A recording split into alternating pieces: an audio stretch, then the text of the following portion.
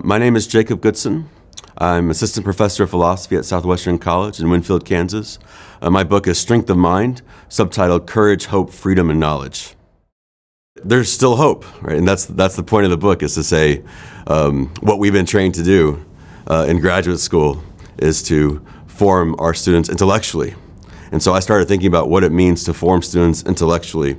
And I decided that I was going to defend, and that my vision for higher education was that we could form intellectual virtues in our students, and that we could strengthen their minds while they were in college as a way to approach ordinary life and approach their adult life.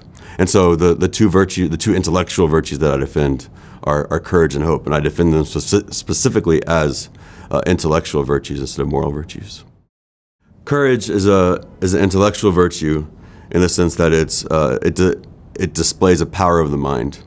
So in his book, The Philosophy of Right, the modern philosopher G.W.F. Hegel argues that soldiers need to cultivate intellectual courage as a way to affirm the contradictions that they face within warfare.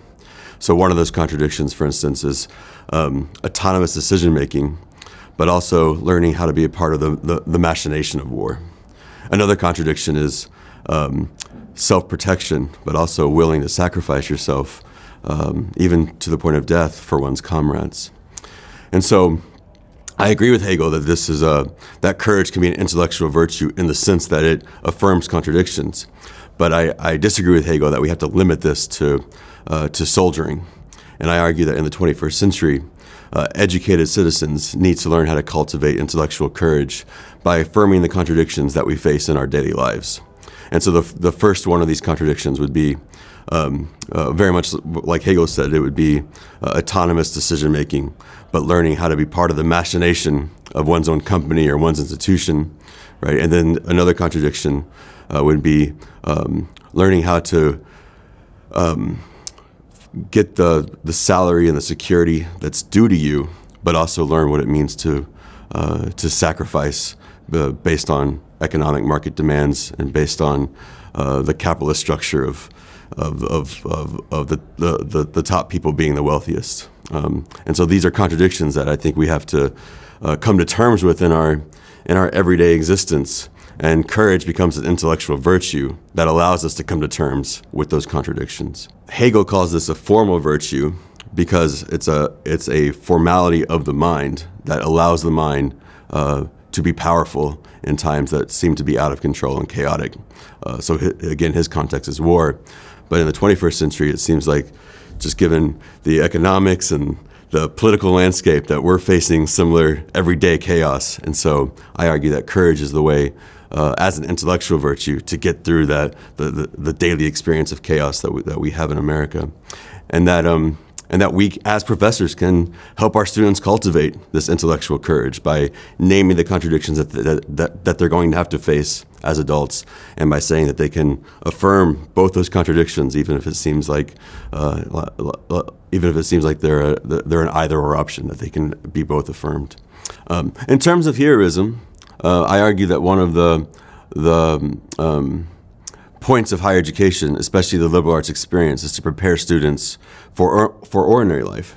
And heroism is always connected to the extraordinary.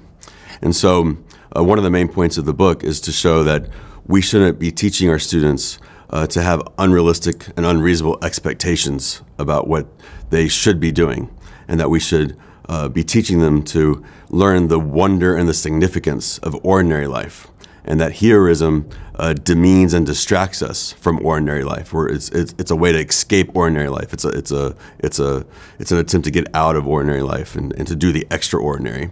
So I argue that since courage is the virtue that leads to and makes heroes, that we need to understand courage as an intellectual virtue instead of a moral virtue, because when it's understood as a moral virtue, then that's when it leads to the need and the desire for heroism. And so in order to help our students see the significance and wonder of ordinary life, I make a strong argument against heroes and heroism, which I hope will be one of the controversial features of the book. And people say, how can you be against heroes? Everyone loves heroes. But I want to say, well, heroes actually takes us, it wants us to escape ordinary life. It wants us to seek the extraordinary. And I think that's problematic and very troubling. So I borrow Paul's phrase from the book of Romans, hope against hope, to argue for intellectual hope against theological hope. And my reason to argue against theological hope is that I think it's, within the Christian tradition, it's tended to be escapist, both escapist in terms of having our hope in an other world and an otherworldliness, but also in terms of being futuristic and neglecting the present. And so spatially, I argue that intellectual hope helps us be grounded in the relationships we have around us and a type of presence that we need to have and maintain around others. And then temporally, I argue that hope shouldn't be understood futuristically, but intellectual hope allows us to live into the moment and to understand who we're supposed to be at every single moment. And so hope helps us better understand ourselves if you understand it from an intellectual perspective. As an intellectual virtue, I argue that hope can achieve a golden mean between two different types of extremes. So first, hope achieves a golden mean between despair and optimism.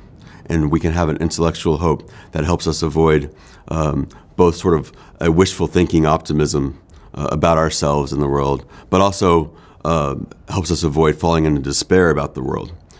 I also argue that hope is a golden mean between impatient progressivism and a kind of cynical nihilism. And I think we're seeing that in our politics right now in America, kind of this sort of leftist impatient progressivism that we need to achieve everything now, or else this country is just is not who it's supposed to be. And then you have, I think on the right, a kind of very cynical nihilism where politics can't do anything. And I think right now we need to actively be teaching our students that there's something in between those two.